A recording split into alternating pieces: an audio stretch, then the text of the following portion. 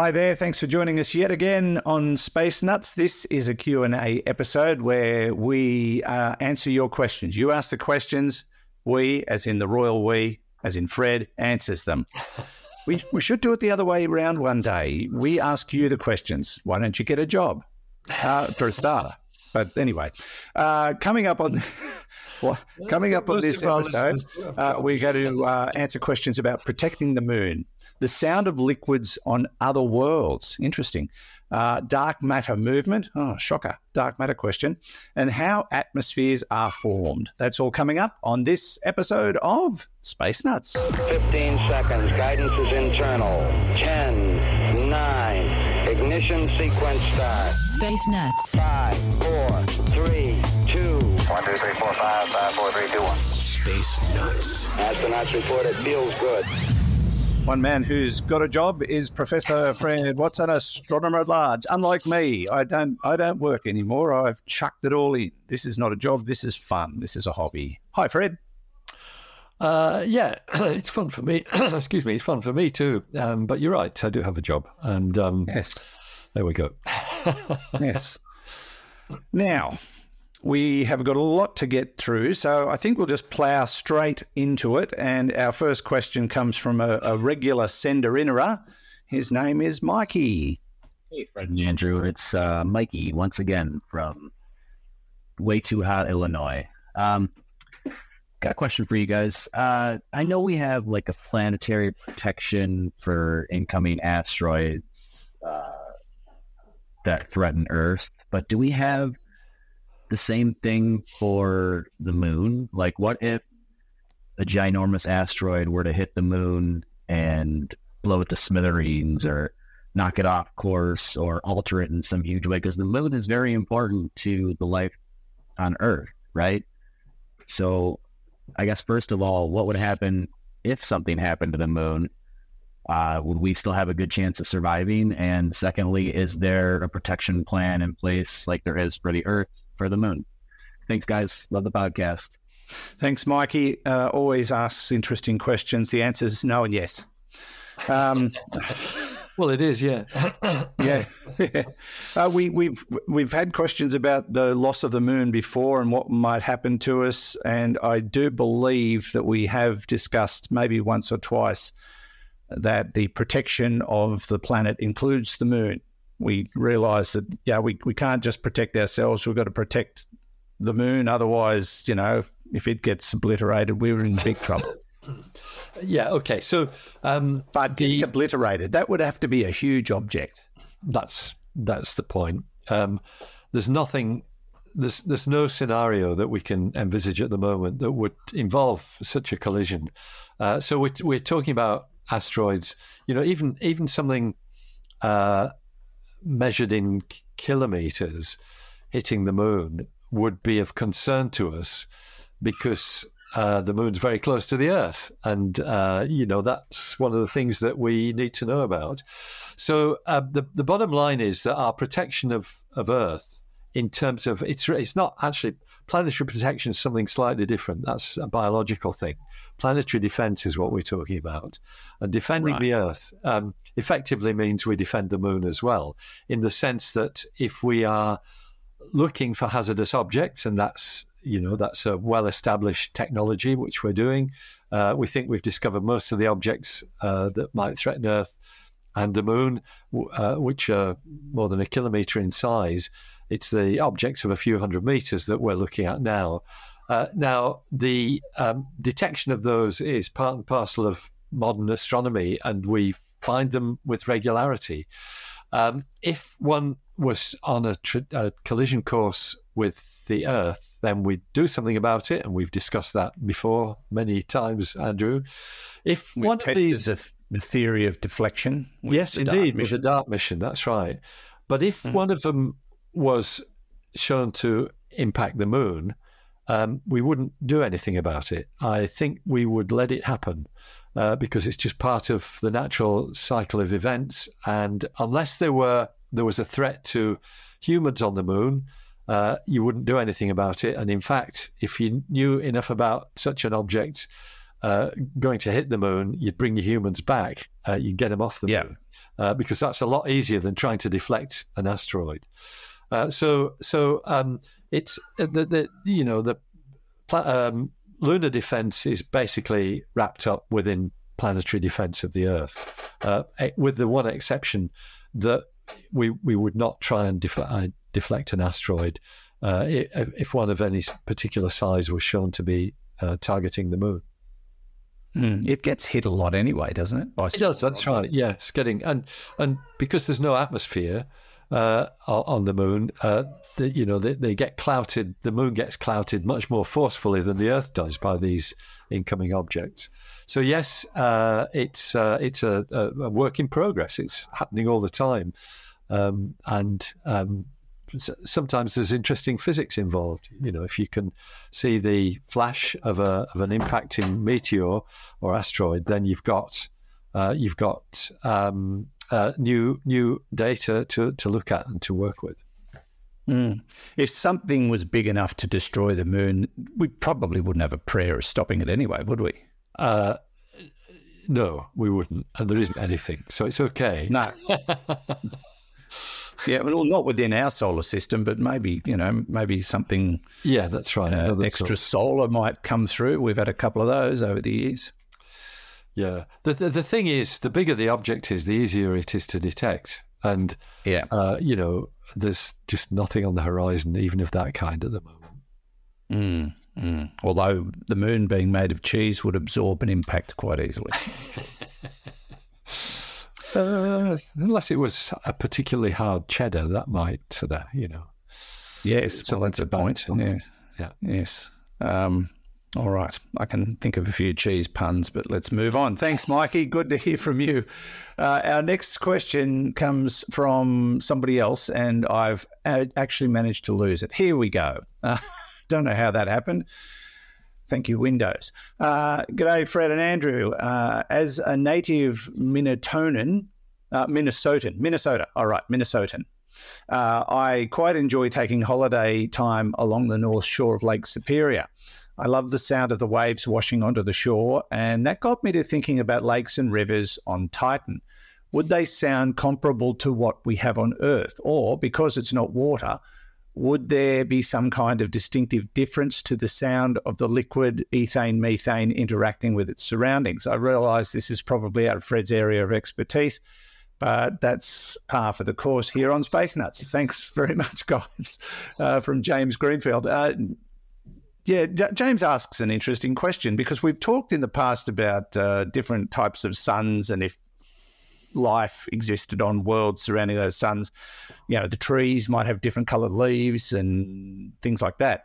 But I would imagine also that sounds on other planets and other moons would vary depending on the conditions, would they not? Yes, they would, and there's two things at play here. First of all, there's the liquid, which may be quite viscous. We don't really know. It's sort of oily. It's hydrocarbon. We know what liquid hydrocarbons are like here on Earth, but there might be, compounds within it that make it a bit more viscous. We think we covered a story not long ago that suggested that if you look at the shape of the lakes on Titan, you can tell that there are waves there, wind-blown waves. Yeah, that's right. But the likelihood is they're not very high, because radar reflections from Titan's seas are very, very smooth indeed. And so, I've read some papers that suggest that the waves are only millimeters high, which probably wouldn't make much noise. The other thing, though, that is the atmosphere, which is at a different pressure from our atmosphere on planet Earth. 1.5 bars is the atmospheric pressure there, so it basically is 50% higher than our atmospheric pressure here. So that's going to change the speed of sound. It's going to change the way things sound. It's really hard to imagine what the waves on Titan might sound like. And I think James poses a really interesting question. There'd probably be a way of working it out, though, if you really needed to know that. There will be, and somebody will do a simulation if needed. But theory would help as well. It would also change the pitch of your voice, wouldn't it? Yeah, that's right. Probably. Yeah. Hello, Andrew, joining you. Yeah, well, you'd probably be going, help, and that'd be the end of that. That'd be the end of that. That's right, yeah. But, everything would probably be different in one way or another. So, yeah, definitely, James, you would have a different sounding liquid scenario on somewhere like Titan and any other place with liquid surfaces. Good to get your question. Thank you, James. This is Space Nuts. Andrew Dunkley with Professor Fred Watson. Let's take a quick break from the show to tell you about our sponsor, NordVPN. And a virtual private network is something that a lot of people use these days to protect what they're doing online from scammers and hackers and anybody else who wants to download your information and sell it on the dark web, which has become all too common. Of course, identity theft is another big reason that people get hacked, and it just goes on and on and on. So how do you protect yourself? Well, the first line of defense is a virtual private network, and there is none better than our sponsor, NordVPN. And as a Space Nuts listener, there's an exclusive and special deal for you, including a 30-day money-back guarantee and an extra 4 months just for signing up. That's 4 months extra for a 2-year deal, or you can go month by month. So all you have to do is go to the URL that's been set up for you, nordvpn.com/spacenuts. That'll bring you to an introduction page where you can click on a button that says Get the Deal. And once you're in there, you can look at all the products that are available, not just the virtual private network, but the other products, depending on what level you want to go. Now, if you want to stick to the basic service, that's fine. You can get high-speed VPN, and you can secure 10 devices at once. 10. So they've upped the ante on that. And you can then increase what you consider to be useful to you under the different packages that are available. I've got everything. My favourite of all is the cross-platform password manager. This is a really great product, and I've talked about it many times. But, you can find out more at this URL, nordvpn.com/spacenuts. Check out their prices, check out their packages, check out what you need, and go accordingly, because the longer you sign up for, the lower the price gets on a monthly basis. But, very much worthwhile, and an extra 4 months. So a great deal for Space Nuts listeners. nordvpn.com/spacenuts. Have a look today and get the deal. Now, back to the show. Okay, we checked all 4 systems and keying with a go. Space Nuts. To our next question, an audio question. This one, Fred, comes from Bill. Hi, this is Bill, San Francisco Bay Area. My question is, could dark matter travel through space? So dark matter apparently doesn't interact with other things other than through gravity. So could dark matter get thrown around or out of a galaxy due to other gravitational events, kind of like planets and other stuff does? That's my question. Love the show. Thanks. Thank you, Bill. Bill's from a very watery part of the world as well, San Francisco Bay. It would have some sloshy sounds around it. Indeed. Dark matter, we did talk about it recently in light of the fact that they discovered that it may well interact with itself, but that's not what he's asking. He's asking about dark matter movement. Can it move around? We also, I think, discussed that it seems to concentrate around galaxies and in places of saturation, I suppose, of other objects. So yeah, it's an interesting question.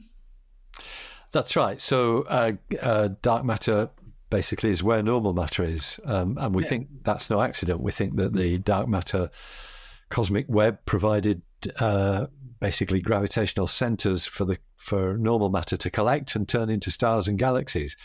But you've highlighted one of the crucial aspects of this that we did talk a couple of weeks ago, I think it was, about the idea that dark matter might interact with itself, some evidence that seemed to suggest that. Although I think the common view is still that it doesn't. And and the evidence for that comes from something that directly answers Bill's question. Can dark matter move? And the answer is yes. There is, and if I remember rightly, I think it's called the Pandora cluster. It's a cluster of galaxies, which is actually two galaxy clusters colliding. And what you can see there is the material of the galaxies themselves, the gas and dust that we can see, sort of piles up in this collision. And so you've got a galaxy cluster that's made up of two galaxy clusters in the act of colliding. But the dark matter, which is around them, and we can detect that by means of gravitational lensing, the dark matter just carries on.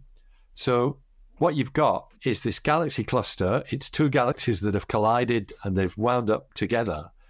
But then on either side of them, on each side is a blob of dark matter. The dark matter has passed through itself. The two dark matter halos of each of the two clusters has gone through itself and not interacted. And that's why people think dark matter does not interact with itself. But it does prove the answer to Bill's question that dark matter can move. It can move. Okay.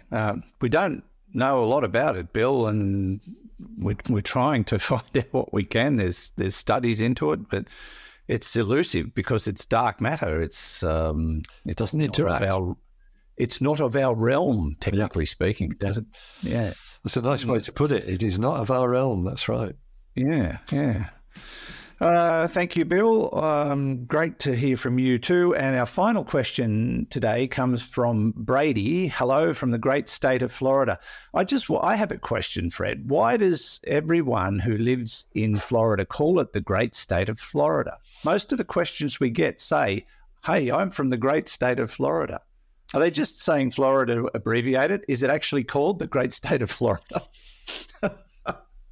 I'm being a bit coy here. I think it's local pride. I think it is too. I think we get it from other states as well. Everybody's, happy about where they live, which is great.